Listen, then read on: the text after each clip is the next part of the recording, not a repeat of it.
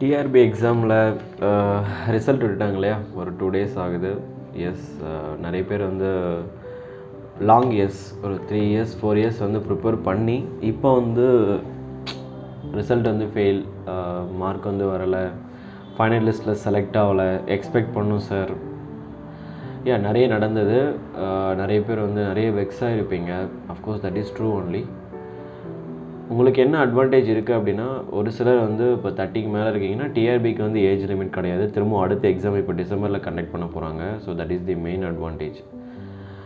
And நிறைய பேர் வந்து என்ன பண்ணியிருப்பீங்க அப்படிங்கிற மிஸ்டேக்ஸ் எல்லாம் ஃபஸ்ட்டு நான் சொல்கிறேன். இதெல்லாம் உங்களுக்கு நடந்திருக்கா இல்லையா அப்படிங்கிறத அப்படி பண்ணியிருந்தீங்க அப்படின்னா அதை ஃபஸ்ட்டு ரெக்டிஃபை பண்ணிக்கோங்க.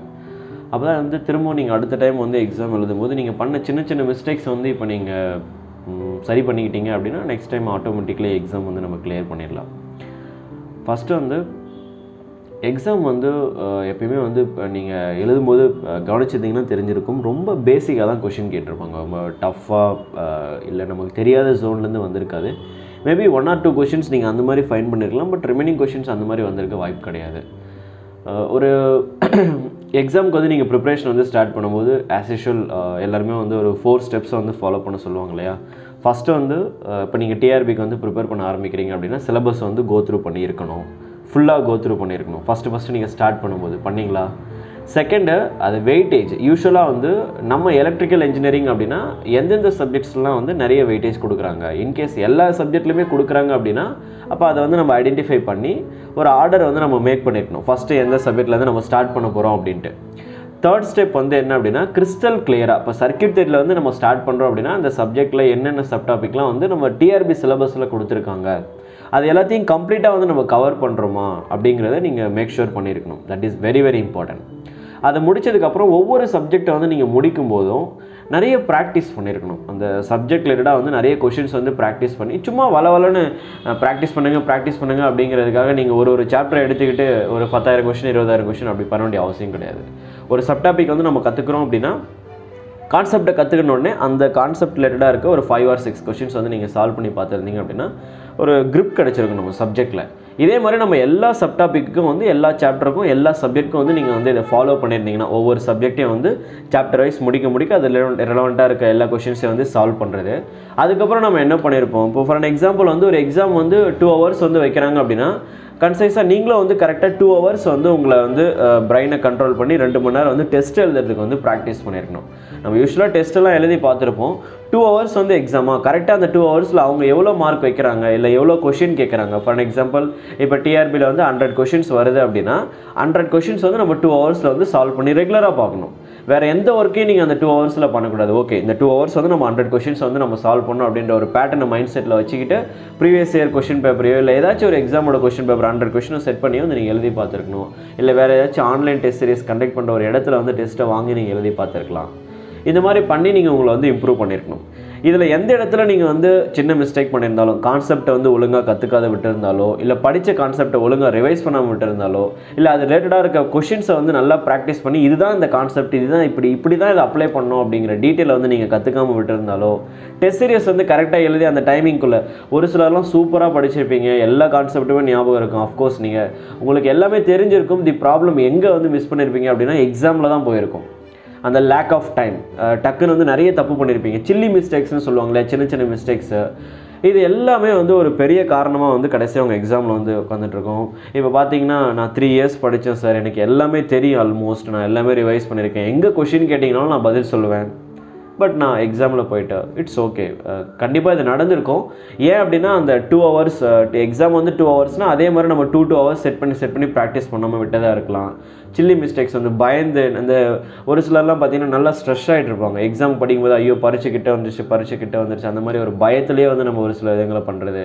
நெக்ஸ்ட்டு வேறு என்ன மிஸ்டேக் பண்ணியிருப்பீங்கன்னா எங்கேயாச்சும் ஒரு சிலர் வந்து உங்களை மோட்டிவேட் பண்ணுவாங்க. இல்லை நீங்களே உங்களுக்கு திடீர்னு மோட்டிவேட் ஆகிட்டு பார்த்தீங்கன்னா ஒரு ஷெட்யூல்லாம் போட்டு சூப்பராக படிப்பீங்க. ஒரு 10 நாளைக்கு வந்து செம்மையாக இருக்கும். ஃபஸ்ட் டே வந்து 6 hours படிப்பீங்க, அடுத்து 5, அடுத்து 3, அது கொஞ்ச நாளைக்கு கண்டினியூ ஆகும். அதுக்கப்புறம் ஒரு டைமுக்கு அப்புறம் பார்த்தீங்கன்னா வெளியில் போகிறது கண்டிப்பாக ஸ்டடீஸ் போயிட்டு தான் இருக்கும். அது என்ன அது ஒரு பார்ட் டைம் ஜாப் மாதிரி மாறிடும். ஃபஸ்ட்டு ஃபுல் டைம் ஜாபாக இருந்த ஸ்டடீஸ் வந்து கொஞ்சம் நாளைக்கு அப்புறம் ஓகே படிப்போம் அப்படி என்ன ஆகுனா படிக்கணுன்ற பயம் இருக்கும். எக்ஸாமுக்கு நம்ம படிச்சுட்டு இருக்கோன்ற பயம்லாம் இருக்கும். ஃப்ரெண்ட்ஸு கூப்பிட்றாங்கன்னு வெளியில் போகிறது, ரிலேட்டிவ்ஸ் வந்திருக்காங்கன்னா அவங்க கூட டைம் ஸ்பெண்ட் பண்ணுறது, ஃபங்க்ஷன் நடக்குது கண்டிப்பாக போயே ஆகணும், நீங்களாவே ஒரு ரெஸ்ட்ரிக்ஷன் கொடுத்துக்க வேண்டியது, அது இம்பார்ட்டண்ட்டோ இல்லையோ பட் ப்ரையாரிட்டி நம்ம கொடுத்து அதை போயிட்டு அட்டென்ட் பண்ணுறது, வெளியில் போயிட்டு எங்கேயாச்சும் டைம் ஸ்பெண்ட் பண்ணுறது, படிக்கும்போது ஸ்ட்ரெஸ் ஆகுதோ இல்லையோ நீங்களாவே நம்ம ரொம்ப படிச்சிட்டோம் தொடர்ந்து படிச்சுட்டு இருக்கோம் கண்டிப்பாக ஒரு கேப் தேவை, இந்த மாதிரி நம்மளாவே வந்து நம்ம மனசுக்குள்ளே வந்து ஒரு கேப்பை கொடுத்து இர்ரெகுலாரிட்டியை கொண்டு வந்து ரெகுலராக போயிட்டு இந்த மைண்டை வந்து கேப் விட்டு ஒரு மாதம் படிக்கிறது அப்படியே கொஞ்சம் டல்லாகி மறுபடியும் கொஞ்சம் நாளைக்கு அப்புறம் மறுபடியும் கொஞ்சம் 10 நாள் ஒழுங்காக படிக்கிறது, திரும்ப கேப் விடுறது, திரும்பவும் கொஞ்சம் நாளைக்கு சூப்பராக படிக்கிறது, திரும்பவும் கேப் விடுறது, இந்த மாதிரி வந்து ஒரு இர்ரெகுலரான ப்ரிப்பரேஷனில் வந்து இருந்திருந்தீங்க அப்படின்னா உங்களுக்கு எப்படி இருக்கும் அப்படின்னா 4 வருஷம் படித்தேன், சூப்பராக தான் படிச்சிங்க, ஆனால் இர்ரெகுலாரிட்டி, அந்த ரெகுலாரிட்டி இல்லாதால் என்ன இருக்குது அப்படின்னா பிரெயின் வந்து அந்த ஸ்டடி ஸ்டேட்டை வந்து ரீச் பண்ணியிருக்கவே இருக்காது. கான்ஸ்டண்ட்டான ஒரு ப்ரிப்ரேஷனு, அந்த கன்சிஸ்டன்சி, இப்போ நம்ம வந்து என்னென்னா சிஸ்டம் வந்து ரெகுலராக வந்து ப்ராப்ளம்ஸ் வந்து சால்வ் பண்ண வந்து நம்ம பிரெயின் வந்து அதே ஸ்பீடில் டக்குன்னு இன்னும் நீங்கள் இப்போ ரெகுலராக பண்ண ஸ்பீடு வந்து அதிகமாகிட்டே போகும். இப்போ நம்ம என்ன ஆகும், சைக்கிள் பெடலிங் வந்து என்ன பண்ணுறோம், ஸ்டார்டிங்கில் நல்லா ஸ்பீடாக மெரிச்சிட்டு விட்டிங்க அப்படின்னா அது ஸ்ட்ரெயிட் ரோடாக இருந்தாலும் சரி, மேடு பள்ளம் எதுவுமே இல்லாட்டியும் என்ன ஆகும், ஒரு பர்டிகுலர் தூரம் வரைக்கும் கண்டிப்பாக ட்ராவல் பண்ணும். பட் போக போக என்ன ஆகும், நீங்கள் பெடலிங் நல்லா வேகமாக பண்ணிவிட்டு பெடலிங் இப்போ விட்டுட்டீங்க, பிரெயினும் அதே மாதிரி தான் நல்லா ட்ரைன் பண்ணி விட்டுட்டதுக்கப்புறம் என்ன ஆகும், அந்த சைக்கிள் வந்து எப்படி ஸ்பீடு வந்து கொஞ்சமாக ரெடியூஸ் ஆகி போட்டு திரும்பவும் டவுன் ஆகி நார்மலாக எப்படி ஸ்டார்டிங்கில் எப்படி நின்றுச்சோ அதே மாதிரி பிரெயினும் கீழே வந்து நின்றோம். That is the problem with our brain. வந்து இது ப்ராப்ளம் நம்ம சொல்ல முடியாதுல்ல, இதான் ப்ராக்டிக்கலாக. அப்போ நம்ம என்ன பண்ணணும், இப்போ பெடலிங் வந்து நீங்கள் கண்டினியூஸாக சைக்கிளை கொடுத்துட்டே இருந்தால் தான் நம்மளால் ட்ராவல் பண்ண முடியும். அதே மாதிரி தான் நம்ம பிரெயினும், இது ஒரு என்ஜின் தான். அது கண்டினியூஸாக நீங்கள் என்ன பண்ணிக்கிட்டே இருக்கணும், பூஸ்ட் பண்ணிக்கிட்டே இருக்கணும், ரெகுலர் ப்ராக்டிஸ் பண்ணிக்கிட்டே இருக்கணும், மிஸ்டேக்ஸை வந்து ஐடென்டிஃபை பண்ணணும், சிலபஸை கரெக்டாக முடிக்கிறோமா, எல்லாமே ஞாபகம் இருக்கா, ரிவிஷனுக்கு தனியாக டைமிங், ப்ராக்டிஸ் பண்ணுறதுக்கு தனியாக டைமிங், டெஸ்ட் சீரியஸ்க்கு தனியாக டைமிங், இதெல்லாம் ஒரு ஃபன்னியாக ஜாலியாக நீங்கள் ஓவர் ஸ்ட்ரெஸ் எதுவுமே இல்லாமல் ரெகுலராக ஒரு டைம், ஓகே இந்த டைமில் நம்ம படிக்கணும் அவ்வளோதான். அதை தாண்டி ஐயோ படிக்கணுமே, ஐயோ இவ்வளோ நேரம் படிக்கணுமே, ஐயோ டெஸ்ட் எழுதணுமே, எல்லாத்துக்கும் ஐயோ ஒரு நெகட்டிவோட அந்த லேசினஸ்ஸு, 6 மணிக்கு ஷெடியூல் போட்டு அலாரம் வந்து 8 மணிக்கு அடிச்சுட்டு இருக்க தூங்கிட்டு இருக்காது. ஸோ இந்த மாதிரி நிறைய ட்ராபேக்ஸ் வந்து நீங்கள் வந்து இதெல்லாம் பண்ணியிருப்பீங்க. தட்ஸ் வை இதனால தான் வந்து எக்ஸாமில் வந்து நீங்கள் மிஸ் பண்ணியிருப்பீங்க. வேறு எதுவும் பெருசாக வந்து நடந்திருக்க வாய்ப்பே கிடையாது. இது எல்லாத்தையும் ஓவர் கம் பண்ணணும் அப்படின்னா அடுத்து வர எக்ஸாம்ஸ் எனிவே டிஆர்பி திரும்ப வரதான் போகுது, அதை ரெகுலராக கண்டக்ட் பண்ண தான் போகிறாங்க, எல்லாருக்கும் வயசாக தான் போகுது, ரிட்டையர் ஆக தான் போகிறாங்க. ஸோ இந்த ஜாபுக்கு வந்து உங்கள் ஏஜ் லிமிட் கிடையாது. That is the advantage. அதாவது 35, 40 வரைக்கும் கூட நீங்கள் ரெகுலராக அதை எழுதிட்டே இருக்கலாம். அதுக்காக நீங்கள் வந்து ஓகே சார் 10 இயர்ஸ் நான் படிக்க போகிறேன்னாலாம் தயவுசெய்து உட்காரக்கூடாது. அடுத்து வந்து ஒரு 3 or 4 months வந்து ஸ்ட்ரிக்டாக நீங்கள் புதுசாக ப்ரிப்பரேஷனை ஸ்டார்ட் பண்ணாலும் சரி, இல்லை நீங்கள் ஓல்டாக வந்து இருந்தாலும் சரி, யாருக்குமே வந்து சொல்கிறேன் பாருங்கள், மேக்ஸிமம் வந்து 6 மாதம் வந்து நீங்கள் கரெக்டாக ரெகுலாரிட்டி கொடுத்து ஒரு நாளைக்கு வந்து மேக்ஸிமம் நீங்கள் 6 மணி நேரம் படித்தா போதும் ஒரு நாளைக்கு, நான் சொல்கிறேன். ஆனால் அதை ரெகுலராக பண்ணணும். டெய்லி நீங்கள் பண்ணிகிட்டே இருக்கும்போது தான் பிரெயினோட எபிலிட்டி வந்து இம்ப்ரூவ் ஆகிட்டே இருக்குது. நீங்கள் பண்ணீங்க அப்படின்னா கண்டிப்பாக வந்து உங்களால் வந்து சக்ஸஸை வந்து ரீச் பண்ண முடியும். இது வந்து ஃபேமிலியில் ப்ராப்ளம் இருக்குது, எந்த எக்ஸ்கியூசஸும் சொல்லியும் வந்து நீங்கள் அதாவது என்ன சொல்கிறது, உங்கள் பிரெயினுக்கு எங்கள் வீட்டில் இந்த மாதிரி பிரச்சனை வந்துட்டே இருக்குது சார், அதனால தான் சார் இப்படி போயிட்டு இட் வில் பி தேர். எல்லாருக்குமே வந்து ப்ராப்ளம் இல்லாத உங்கள் லைஃபே கிடையாது. நமக்கு எல்லாருக்குமே வந்து ஃபேமிலியால் இல்லை ஏதாவது விஷயத்தால் வந்து டிஸ்டர்பன்ஸ் கண்டினியூஸாக வந்துகிட்டே தான் இருக்கும். அந்த டைமில் கண்டிப்பாக பிரெயின் அஃபெக்ட் ஆகும், நம்ம கொஞ்சம் ஃபீல் பண்ணுவோம், ஆஃப்கோர்ஸ் கண்டிப்பாக அழுவோம். அதெல்லாம் அவாய்ட் பண்ண முடியாது. நீங்கள் ஒன்றும் ஞானி கிடையாது. நான் வந்து இல்லை நீங்கள் அதெல்லாம் அவாய்ட் பண்ணி போயிட்டு எங்கன்னா போயிடுங்க அப்படிலாம் நான் சொல்ல முடியாது. கண்டிப்பாக நம்ம அதுலேருந்து வெளியில் போகவே முடியாது. நம்மளை அப்படியே லூப் பண்ணி கட்டி வச்சுட்டாங்க. சுற்றி நடக்கிற பிரச்சனைக்குள்ளே தான் நீங்கள் இருந்தாகணும். அந்த பிரச்சனையெல்லாம் சமாளித்து தான் நீங்கள் படித்தாகணும். ரொம்ப பீஸ்ஃபுல்லான மைண்ட் செட்டில் படிங்க. நைட்டில் இப்போ ஏதோ ப்ராப்ளம் இருக்குது, இல்லை மைண்டு டிஸ்டர்ப் ஆகிடுனா தூங்கிடுங்க. படுத்து தூங்கிட்டு ஃப்ரெஷ்ஷாக எழுந்து திரும்ப உட்காந்து படிங்க. ஏர்லி மார்னிங் நிறைய பேர் சொல்லுவாங்க இல்லையா, 4 மணிக்கு எழுந்து படிங்க, 3 மணிக்கு எழுந்து படிங்க. அஃப்கோர்ஸ் என்னோடய ஹேபிச்சுவேஷன் அது மட்டும்தான். நைட்டில் எப்பயுமே நான் மோஸ்ட்லி படிக்கவே மாட்டேன். ஒரு 9:30, 10 மேக்ஸிமம் தூங்கிடுவேன். நைட்டில் மோஸ்ட்லி நான் புக்கை எடுத்ததே கிடையாது. 1 o'clock, 2 o'clock, 3 o'clock அப்போ தான் அந்த மாதிரி டைமில் எழுந்து அதுக்கப்புறம் நீங்கள் படிக்கலாம். தட் இஸ் ஒவ்வொருத்தருக்கு ஒரு டைமிங் இருக்கும். ரொம்ப ஒர்க் இருக்கும்போது நிறைய படிக்கணுங்கிறப்ப நீங்கள் ஒரு 1 o'clock எழுந்துக்கலாம். 1 o'clock என்னடா நடுராத்திரில் எழுந்திரிக்க சொல்கிறேன் அப்படின்னு நீங்கள் யோசிக்கலாம். இதுதான் டிபெண்ட்ஸ், ஒவ்வொருத்தர் ஒரு மாதிரி நான் சொல்ல இல்லையா. நீங்கள் 4 மணிக்கு எழுந்திரிக்கலாம், 5 o'clock. பட் ஏர்லி மார்னிங் பீஸ்ஃபுல்லாக எந்த டிஸ்டர்பன்ஸும் இல்லாத டைமிங்கும் சூஸ் பண்ணிக்கோங்க. 4 to 6. இல்லை சார் நைட்டில் படிக்கிறேன் அப்படின்னாலும் ஒரு 9:30, 10 o'clock மேலே எல்லோரும் தூங்க போனதுக்கப்புறமும் நீங்கள் படிக்கலாம். அதுக்காக மற்ற டைமில் படிக்கக்கூடாது சார், அப்போ நான் ஜாலியாக படம் பார்க்கட்டா நைட்டில் உட்காந்துக்கிட்டு 7 மணிலேருந்து 10 மணிக்குனா பண்ணக்கூடாது. நான் சொல்கிறது நிறைய டிஸ்டர்பன்ஸ் இருக்குது, என்னால் படிக்கவே முடியல சார், எனக்கு இந்த மாதிரி ஒரு டைமிங் வந்து பீஸ்ஃபுல்லான டைமிங்கில் படித்தா தான் படிக்க முடியுன்ற சுச்சுவேஷன் இருக்கவங்க அதை ஃபாலோ பண்ணலாம்.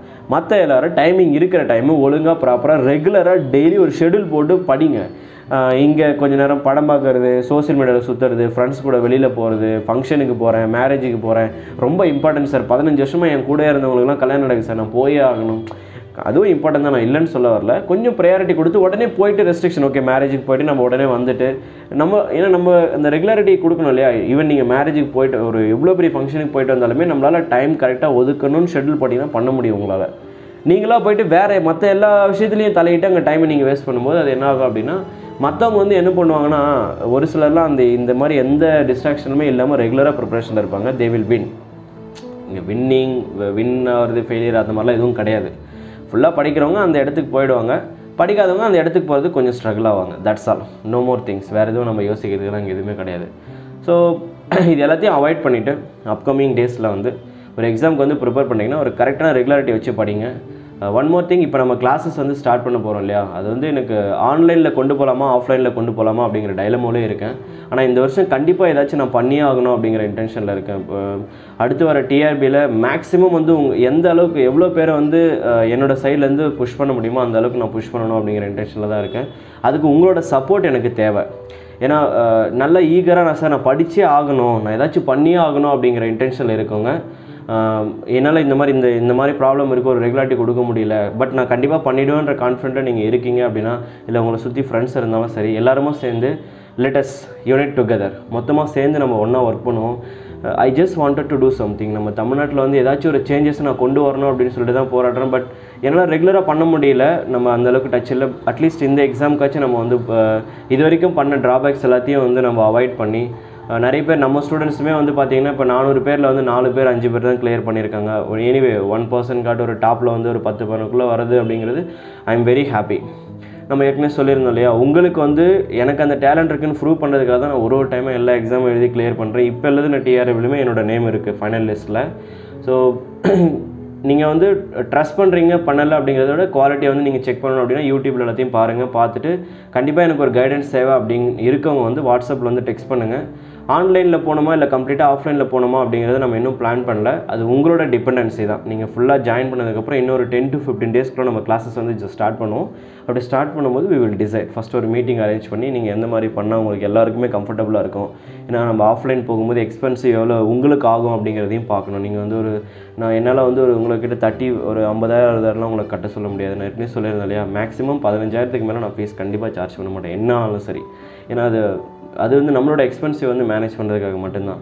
But I wanted to do something for you all. என்னோடய ஃப்ரீ டைமில் சாட்டர்டே சண்டேயில் நம்ம டெய்லி டைமில் மார்னிங்கில் 1 hour ஈவினிங்கில் அந்த மாதிரி ஏதாச்சும் இருக்கிற டைமை வந்து ரெகுலராக ஆக்கி அடுத்து வர எக்ஸாம்ஸில் அட்லீஸ்ட் வந்து நம்ம ஏதாச்சும் பெருசாக பண்ணணும். ஒன்லி திங் என்னென்னா, நான் எதை பண்ணாலுமே வந்து கொஞ்சம் நாளைக்கு அப்புறம் என்னென்னா உங்கள் சைட்லேருந்து ப்ராப்பரான சப்போர்ட்டிவ் இருக்காது. இப்போ நம்ம ஸ்டார்டிங்கில் வந்து ஒரு 50 பேர் வந்து எங்கிட்ட படிக்கிறோம் அப்படின்னா, கொஞ்சம் நாளைக்கு அப்புறம் எல்லாருமே ஆன்லைனு, நீங்கள் பாட்டு அப்படியே ஸ்ட்ரென்த்து குறைஞ்சிட்டே போய்ட்டு ஒரு 4 பேர் 5 பேர் கடைசியாக வரும்போது என்ன ஆகும், அந்த நமக்காக பண்ணுறாங்கங்கிறவங்க அதை எடுத்துக்கணும் இல்லையா ப்ராப்பராக. ஸோ ஃபேக்கல்ட்டி சைட்லேருந்து நீங்கள் அதை வந்து இது பண்ண விடக்கூடாது. That is what I want. 200 பேர் படிக்கிறோன்னா 200 பேரும் ஸ்டார்டிங்லேருந்து எண்டிங் வரைக்கும் அதை கம்ப்ளீட்டாக நீங்கள் கொடுத்தீங்கன்னா தான் உங்களை நான் வந்து எக்ஸாமுக்குள்ளே வந்து புஷ் பண்ணி கொண்டு போக முடியும். அதை மட்டும் கொஞ்சம் டேக் கேர் பண்ணிக்கோங்க. ஸோ இந்த மாதிரி இன்ட்ரெஸ்ட் இருக்குது சார், இந்த எல்லா ப்ராப்ளமும் எனக்கு இருக்குது அப்படிங்கிறவங்க let us join together. Okay, நம்ம வாட்ஸ்அப்பில் ஃபஸ்ட்டு டெக்ஸ்ட் பண்ணுங்கள். நம்ம நம்பர் ஏற்கனவே சொல்லியிருந்தோம் இல்லையா, 9791508785 நம்பரில் வந்து டெக்ஸ்ட் பண்ணி எனக்கு இந்த மாதிரி இருக்குது sir, but I have to two இந்த மாதிரி இருக்கீங்கன்னா ஜஸ்ட் டெக்ஸ்ட் பண்ணி மட்டும் விடுங்க. we all will. நம்ம சூன் வந்து எக்ஸாம் கிளாஸஸ் வந்து எப்போ ஸ்டார்ட் பண்ணுறோம் அப்படிங்கிற டேட்டை அனௌன்ஸ் பண்ணிவிட்டு we will start the class. Thank you all. All the best everyone.